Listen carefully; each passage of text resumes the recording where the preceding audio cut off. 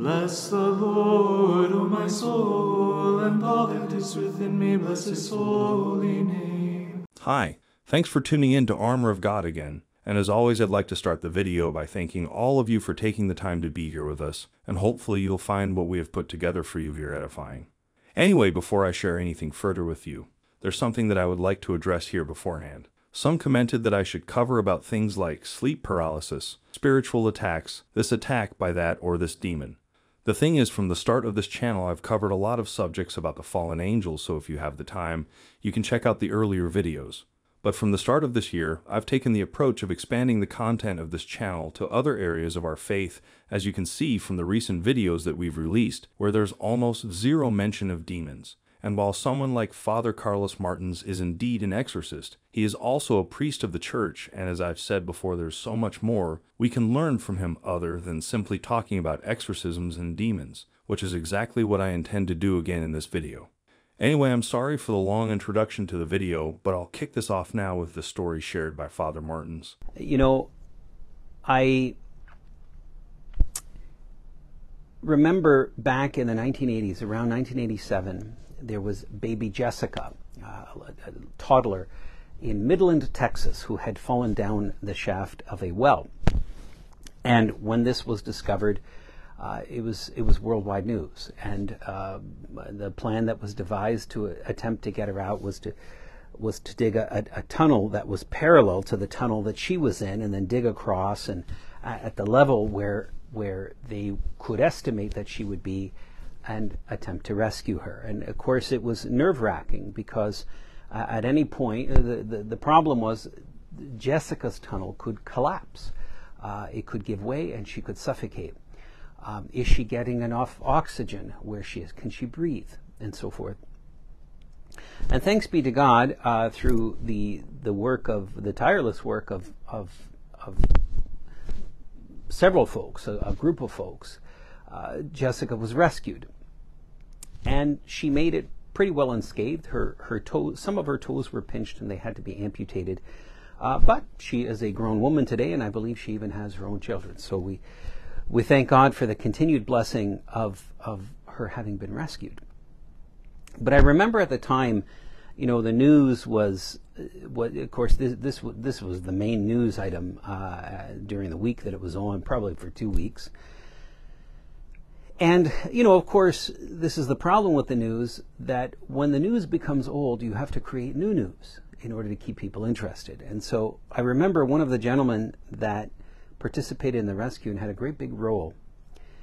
You know, it was exposed, it became a news item that he had some previous criminal charges against him, some drug charges, and maybe, if I recall, and I'm not certain that I'm recalling correctly, maybe some theft charges. I'm not certain. But nothing like murder or rape or anything grievously evil of that sort. But the point is that if you were to ask Jessica's mother, who now has her baby, what she thought of this guy's criminal past, she would look at you like you were daft. She would look at you disgusted. And that she would look at you with the same look that God the Father is going to give when someone who, as if someone were to present to him, look, you can't allow this person in heaven, even though this person contributed to the salvation of so many people, because look at the unsavory things that are in the past, right? Look at the unsavory things that this person did 30 years ago, 35 years ago, and so forth. You know, whatever is repented of, when one turns over a new life, the past is forgotten, and the past is no longer relevant. But imagine the joy of God the Father, how he will greet you when what you have to present to him is the fact that you helped save his children, his other children. I mean, do you think he's going to care about your sins? Not in the least. Do you think baby Jessica's mother cared about what was unsavory in this rescuer of her daughter? About his, she would care. She wouldn't care. It wouldn't enter into her consciousness, right, because of the good that he did for her. And this is what we have to look forward to, folks, when we bless the Lord by rescuing his children. Right? This is the blessing we have to look forward to. When we live our lives in a way that points to eternal life, when we become witnesses for Christ, right, in every area of our lives, when we witness to the resurrection with joy, right, not just with a superiority in that this is the truth, but we let that truth reflect itself in joy and peace, tranquility, and being always ready to take the second place, in treating every man and woman out there like kings and queens, even our enemies. And friends, when people see that, there is the evidence of the resurrection, because people aren't like that. And the world doesn't produce that. Nothing else produces that. Only the certainty of the resurrected Christ can bring that kind of demeanor into our souls, to treat every single man and woman out there like a king and a queen. And then, friends, doing that, we have nothing to fear when we present ourselves before the Lord on Judgment Day.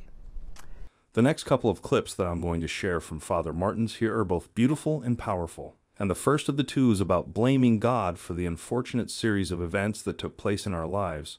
I'm sure a lot of us can relate to this, and that's why I decided to share this clip of Father Martin's talking about it here for our reflection together. When misfortune or calamity comes upon us, many of us often blame God immediately. When we receive a medical diagnosis, for example, that is crushing, that is painful, and certainly I'm not belittling that and the trauma that is and the tragedy that it is. But many of us often right away blame God. Lord, why are you doing this to me? Right? I have done this for you and this for you and this for you and this for you, and I try to live a good life and so on and so forth. You know, why are you doing this to me? As if God was the cause of the cancer, as if the destruction that we are facing is something that He has planned, and this is crazy. This is a false. This is part of our brokenness and a remnant of the fall of Adam and Eve within us. If you recall, the first reaction that Adam and Eve had to one another is they felt ashamed of their nakedness, so they clothed themselves. But part and parcel with that is they were afraid of God, so they hid themselves. Right? So the immediately upon the fall, a fear of God gripped us. And this fear is present within virtually all of us in some form or other until it is rooted out and redeemed. And so the manifestation of blaming God for something that befalls us, something that is unpleasant, is exactly that, a manifestation of the fall within us. God does not will evil upon us. He does permit it. And if He permits it, it's because there's a divine purpose for it. We may not see the purpose. To demand to know the purpose of everything is equivalent to demanding to be God. Right? So it is to pose a question to God and to demand an answer, whether we say it in those words or not, or with our attitude, is a demanding that God obey us. That is simultaneously a claim to be God. That is the very temptation with which the serpent in the Garden of Eden tempted Adam and Eve. Right? What he said is, you will not die if you eat of this fruit. God doesn't want you to eat it, because if you do, you're going to be like Him. You are going to be gods. Right? So that is the primordial temptation, is the desire to be God within us. And the first manifestation of the fall is the fear of God. Right? An unhealthy fear of God. God terrifies us, so we have to hide from Him. Right? He who created us, He who gave us every blessing, and He who created everything in order to fulfill the appetites with which he has embedded us, this is a direct result. The fear of God, the fear of the one who takes care of us, is a manifestation of that fall. So we would do well to eradicate that from us in this life, because otherwise we will have to do so in the state of purgatory. Right? Because you can't go to heaven with a false notion of God, with God being, in some sense, a monster, and that is what the cruel and avenging God is. The God, if we believe that he's the one who sent the cancer, if we believe that he's the one who stands back and cruelly watches us writhe in pain apart from any intervention on his part, that's not God. Right? And so if we're dying with that notion of God, then that God has to be slaughtered in the next life, so to speak, through suffering. And we need to then begin the journey into the therapy, into gaining a true and proper understanding of God within the next life, within the state of purgatory. And I tell you, friends, from the words of the church, from the words of the saints and mystics, and from the testimonies of souls that God has permitted to communicate with the living that are in the state of purgatory, it is much easier to eradicate that false notion of God in this life than it is through suffering in the next. And the last clip of Father Martin's here will be one where he talks about forgiveness. Before I share the clip, though, while editing this video, I couldn't help but thinking about some people who were so angry with the video I've released about Pope Francis before. And some of those people have been here from the start of this channel last year. But these days, if a Catholic is defending the Pope, you're not attacked by non-Catholics or Protestants, but by other Catholics who regard Pope Francis as not the Pope because the previous Pope, Pope Benedict, resigned, so Pope Francis is not really the Pope, according to their logic. Then again, if I start to make videos to please people and making videos that promote disunity within the Church, then I really think at that point people should not tune into my videos anymore. Anyway, for the last clip of Father Martin's, there's a very beautiful message as well as reminder that he's sharing here. You must always be prepared to release someone from the debt that he or she owes you. And, you know, in doing this, in our Lord's response, which he follows up with a parable to illustrate the principle behind this, is the fact that we owe ourselves a consistency with what we ourselves desire for ourselves. We owe others what we want to give ourselves. And so that we have to be self-consistent. We cannot ask for ourselves what we are not but what we do not admit to someone else. And so when we forgive, what we are doing is participating in the divine nature. Here's why that is important. Our human nature, because of the fall of Adam, is broken. Right? It is broken. And so our Lord did not come to repair our human nature into what it was before. Our Lord came to raise it up into a sharing of his own divine nature. So we still retain our human nature, but it is repaired with the divine. And so what that means is that which on a human level doesn't make any sense, which seems foolish, which seems crazy, to keep forgiving someone who comes to us with a repentance. Now, to be clear, someone who is not sorry, we cannot place ourselves in their pathway so that they can keep hurting us. That's not what our Lord is saying. But when there is a genuine sorrow and contrition on the part of someone, then we have to forgive. Now, sometimes, I'm thinking the example of the abused wife. Her husband, because of his own condition, mental condition and maybe substance abuse condition, she is required to forgive, but she's not required to live in the same house as him. In other words, she cannot put herself in the path of enabling the abuse. And this goes for all of us. So we can't put ourselves in front of a freight train.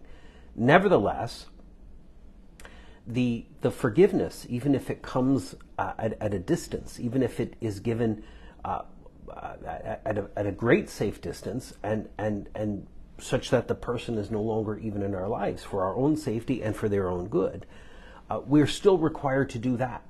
We're still required to forgive, to release from the debt. St. Maria Goretti, of course, is the great model of this. In her dying action, she forgave her murderer, who was completely unrepentant at the time, from her deathbed. And as she was dying, even after having made that forgiveness, both the trauma of the action and the delirium that she was experiencing because of the peritonitis and the fever brought on by it, she was terrified that he would come in the room and finish the job. So she kept asking, he's not here, is he? He's not coming, is he? So there can be a forgiveness, and still the trauma is acute that we feel, and the feelings of fear and not wanting anything to do with the person, right? So forgiveness is something deeper than a mere relationship with that individual. And that deeper thing is a congruence that we are making with the divine nature, and an acceptance of the divine nature within us. And that, friends, is necessary for us, not just to receive divine forgiveness, but to make us eligible for the kingdom of heaven, because no one who doesn't have God inside him or her can ever enter into God's kingdom. And now for the second half of this video this time, I would like to share a few things that we Catholics do. Hopefully our Protestant brothers and sisters watching this video will learn something about our Catholic faith. And the first one that I'd like to talk about is the sign of the cross. As you know, we Catholics make the sign of the cross, the Orthodox too as well, and to my knowledge, some Protestant denominations do them too, such as the Anglicans. While most of us learned it as children, and when we pray, we always begin our prayer with that holy gesture. We do it so often, in fact, that we sometimes forget what it is we are doing. So what exactly are we doing? Well, despite its simplicity, the sign of the cross is an ancient prayer rich in meaning, because each time we make the sign of the cross, we renew our profession of faith, express our belief in the Father, Son, and Holy Spirit, and acknowledge the divine work of creation, salvation, and sanctification. We invoke the Holy Trinity. As we are reminded here, never leave your house without making the sign of the cross. It will be to you a staff, a weapon, an impregnable fortress. Neither man nor demon will dare to attack you, seeing you covered with such powerful armor. Let this sign teach you that you are a soldier, ready to combat against the demons, and ready to fight for the crown of justice. Are you ignorant of what the cross has done? It has vanquished death, destroyed sin, emptied hell, dethroned the evil one, and restored the universe. Would you then doubt its power? And so, while we might consider it a small gesture, it is actually a big deal. And the Church recommends the practice of sanctifying our daily life with sacramentals, chief of which is the sign of the cross. When we make the sign of the cross before we begin an activity, we elevate whatever it is we are doing. It becomes an opportunity for drawing nearer to God. Other sacramentals are materials such as the holy water, liturgical or blessed candles, holy relics or items such as crucifixes, medals, or rosaries. And the sign of the cross is a sacramental gesture. And again, we are reminded, when you sign yourself, think of all the mysteries contained in the cross. It is not enough to form it with the finger. You must first make it with faith and goodwill. When you mark your breast, your eyes, and all your members with the sign of the cross, offer yourself as a victim pleasing to God. And the ritual of making the sign of the cross, if we aren't careful, can become quick and sloppy. Every time we make the sign of the cross, in private or in public, we need to be attentive to what it is we are doing. Whether we are at Mass or in a restaurant, it should be large and deliberate. Large because it is a witness to our faith, and deliberate because it keeps our mind engaged on what we are doing. And it is also clear from circumstances and from early church fathers that the holy gesture of making the sign of the cross had its roots as a prayer in apostolic times. At every forward step and movement, at every going in and out, clothes and shoes, when we bathe, when we sit at table, when we light the lamps on seat, in all the ordinary actions of daily life, we trace upon the forehead the sign. Initially, the sign of the cross was made with the thumb, usually on the forehead, but sometimes on the lips and chest. This small sign of the cross was commonly used by the end of the 4th century and is still used today at every Mass and in the sacraments of baptism, confirmation, and the anointing of the stick. It is also used for marking the forehead with ashes on Ash Wednesday.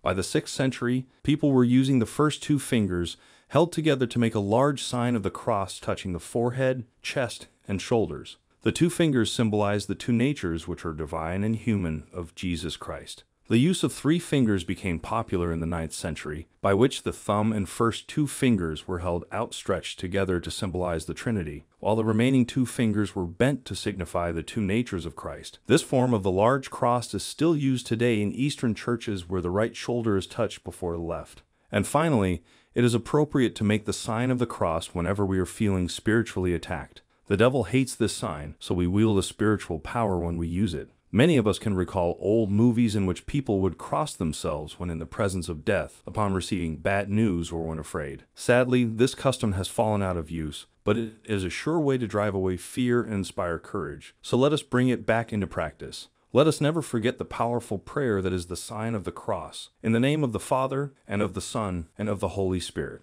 And just one more that I would like to also share in this video. Why do priests use incense at Mass, and where does it come from? Well, for this question, I'm going to share an answer provided by Father William Saunders.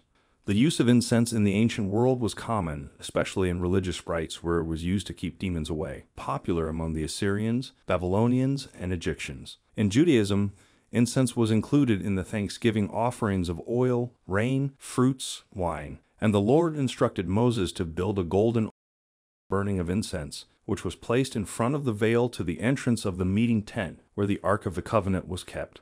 We do not know exactly when the use of incense was introduced into our Mass or other liturgical rites. At the time of the early Church, the Jews continued to use incense in their own temple rituals, so it would be safe to conclude that the Christians would have adapted its usage for their own rituals.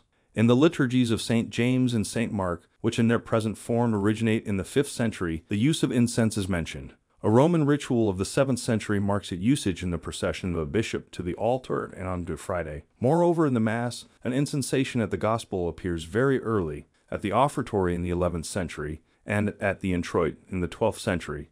Gradually, its usage was extended to the incensing of the celebrant and assisting clergy. The purpose of incensing and the symbolic value of the smoke is that of purification and sanctification. For example, in the Eastern rites at the beginning of Mass, the altar and sanctuary area were incensed, while Psalm 50 was chanted invoking the mercy of God. The smoke symbolizes the prayers of the faithful drifting up to heaven. The psalmist prays, "Let my prayer come like incense before you, the lifting up of my hands, like the evening sacrifice." The book of Revelation describes the heavenly worship as follows. Another angel came in holding a censer of gold. He took his place at the altar of incense and was given large amounts of incense to deposit on the altar of gold in front of the throne, together with the prayers of all God's holy ones. From the angel's hand, the smoke of the incense went up before God, and with it the prayers of God's people. And then incense may be used during the entrance procession, at the beginning of Mass to incense the altar, at the procession and proclamation of the gospel, at the offertory to incense the offerings, priest and people,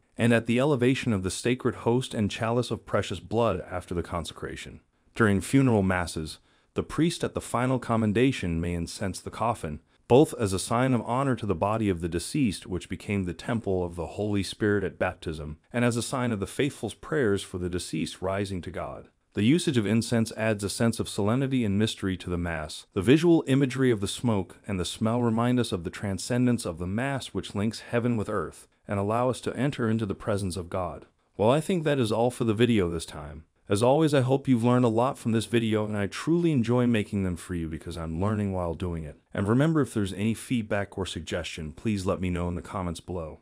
Anyway, if you'd like to support our works, I left a link to our PayPal donation in the description box below. And from the bottom of my heart, thank you so much everybody for your continuous support, contribution, and prayer. And until the next one, stay safe, stay healthy, and may God bless you.